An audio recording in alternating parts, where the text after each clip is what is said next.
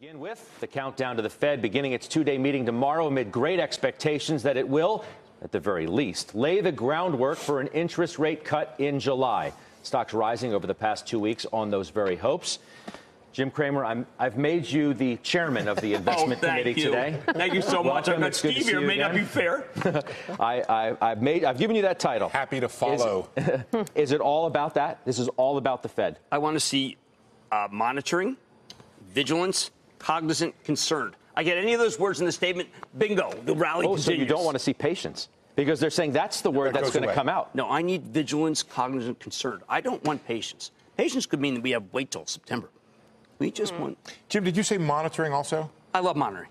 Okay, because that may be where you get to, but I just want to know. Oh, no, I really want monitoring. So you get but in other words, it is about this, because... It's all about that, right? If we get those words, then we're fine. You get the New York manufacturing read today. It posted the largest monthly decline on record. Now, I wonder if that seals the deal. Well, I think you got Nucor. I know that they don't look that granularly, but I think it does matter. I think that the rails, I have Union Pacific tomorrow, this piece, Bernstein, I thought it was electric in terms of saying the slowdown is here. Against that, we've got a couple of companies that are having good numbers, like RH, not big enough. Well, it's because manufacturing has been horrible all year long, so this shouldn't really be a surprise. And you had Mexico and the issues with Mexico. Right. So industrial part of the economy, not good. New orders in all the ISMs, production across the board, inventories, not good. On the flip side, consumer, good. I know. Consumer retail sales. All right, so what do you do with that? I mean, this is like, from a business standpoint, this is like going cliff diving and hitting the rock. Ooh. You don't even get into the water. This was ugly. Well, I mean, again, manufacturing is 12% of U.S. GDP, consumer 70%. So you want consumer to do fine, and they are doing fine, and you're running after that retail sales number, Jim. No, you're running at about a 2% GDP. That's why I want monitor. So do you need a cut or not? I think does Stephanie Link need a cut or not? I think you need language to show that they are considering it. Once again, I'm all right with patient. I just totally agree with her. I'm all right with patient. I mean, I would like your words better, but my words are really good. The fact that they even come to the table and say that they're willing to consider after where we were back in last year, it's a really big amount of progress that they've made. So I think that that's a really big deal. Yes, but we're not out of the woods because we've got to get through trade. So get the Fed and then trade and then Pete, at the very least, that's what the Fed needs to say this week? Yeah, absolutely. I mean, that's what everybody's waiting for, right? That's what they're primed you're up for 5% in June on hopes and expectations, now great expectations that they're going to do that. When you consider everything that's been going on around outside of us and you start looking at the market and these rallies that we get off of some of these lows and all the rest of it, I think a lot of that is triggered by the idea that, you know what? The Fed is still somewhere there. The Fed is there for us, and they're looking for a cut, and it's about the words. What are the words going to actually be? How aggressive will they be? Will they be as aggressive as you, or are they going to talk about patience?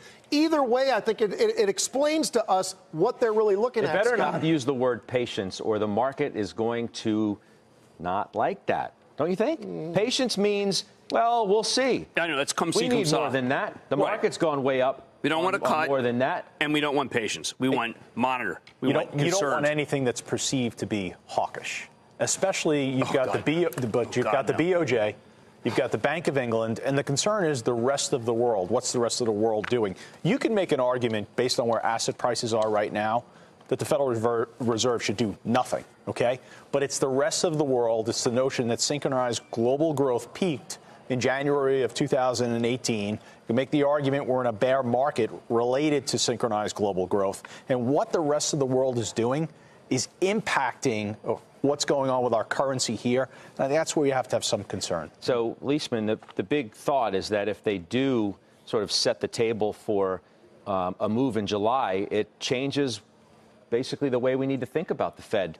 It becomes a preemptive organization rather than a more reactive to what current conditions are. Current conditions, as Steph said and as Jim said, don't necessarily call for a cut right now, like the urgency that some people are feeling. So it's really interesting for me to hear Jim's take, because there's still a little bit of wiggle room if they go monitor. Okay, so there are a couple things that happened between the June meeting and the July meeting. There's a G20 meeting. Right. There's a July employment report. There's a whole nother month's worth of data giving us the last month of the quarter. And I think if those things begin to show the weakness, that's when I think they go. And I'm entertaining a new idea here, which is the go big or go home cut. Go big or go home. So you're looking for 50? Oh, you go 50. Wow. This is a report from Bill Nelson, a very good staffer who used to 50 in work at the July? Fed. Used to work at the Fed, 50 in July. 50 in July. 50 and something's pause. really wrong that I don't know. Well, okay, Jim. Now this is really interesting because I bring this up because I want your opinion on this. Okay. The idea is the Fed does not want to create concern by cutting. So the idea of Bill Nelson here is cut 50 and tell them we are on a pause. That it's not the beginning of a rate cut cycle. It's an adjustment to ward off or respond to the weakness. And then they say, you know what? We're on hold for a while here until we see how this works.